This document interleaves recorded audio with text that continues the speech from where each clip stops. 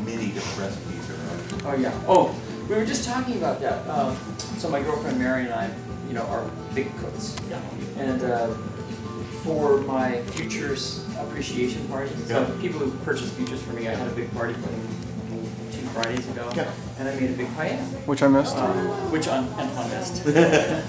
But it was a smoked chicken and chorizo. Oh. And I really like the smoked chicken aspect. Yeah. I have a couple friends who don't do seafood, so we just omitted the seafood.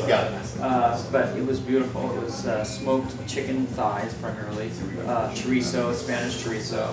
That's tough to come by. Artichokes, beans, you know, green beans. It was kind of a typical kind of rustic paella. No rabbit, no snails. This is a paella? This is a paella pan, paella, yes. And it's great because it has 3 separate controls. Oh, okay, It has concentric rings, and so you can control the middle, the next one, and the outer one. Wow. Independently. You can move stuff out as you want if you want it cooler or warmer. Or... Yeah, well, it tends to, the heat tends to concentrate, so you can kind of back off on the center one. And anyway, we had probably 100 people in the cellar, and it was all dolled up, and you know, 2 men carried it out when it was done. It was quite a bit of fun. Wow.